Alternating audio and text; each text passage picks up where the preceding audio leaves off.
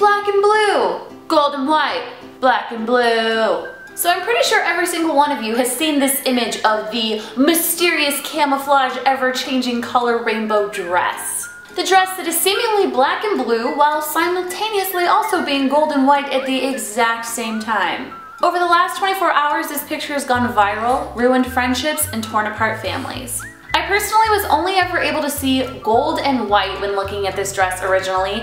I definitely spent a solid 3 or 4 hours looking at it and discussing it with my roommate, reading all the tweets, articles, videos, everything being posted about it. And every single time I saw someone saying that they saw black and blue, I thought it was like joke on me going on. I didn't think that there was any possible way in the world that anybody could be seeing blue and black in this image. I just didn't think it was possible. And when I saw Taylor Swift tweet that she saw black and blue, I was like, okay girl, like if Taylor is saying that this is black and blue, there's got to be some merit behind it because I don't think she would lie to us like that. So after reading some articles and watching the ASAP Science video, I basically came to this conclusion. Colors and shadows and visuals have different effects on your brain based off of perception. Your brain might be seeing an image of the dress with a blue lit room which would lead you to believe or trick your eyes into thinking that the dress is gold and white amongst other reasons. And vice versa with the blue and the black, your brain might be seeing a yellow lit room which would make you think you're seeing a blue and black version of the dress. It's basically an optical illusion. And even though I know in my head that the dress is black and blue because of the different articles and the different images of the dress and different lighting, I still can't see it when I look at the picture.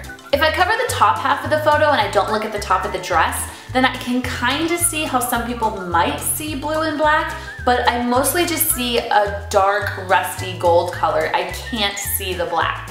I'm not sure why this topic is so freaking interesting to me. I think it's cool that people are talking about something and debating something so strongly that doesn't matter at all. We're not talking about a race or social issues, gender equality, sexual orientation, or anything that people could disagree on. It's something that's harmless. It's a dress, and what color is it? And I just think it's so intriguing that people care so much. And then it just like so clearly shows how people can not only like hypothetically and theoretically see differently, but literally see colors differently. And I just like that. I've also not gotten sick of talking about this topic, which is why I'm making a vlog about it, because all my friends and family are getting sick of me texting them if they've seen the latest meme about the joke. My personal favorite tweet last night from the evening, which I tweeted about 50,000 times about the dress, was 50 shades of that dress.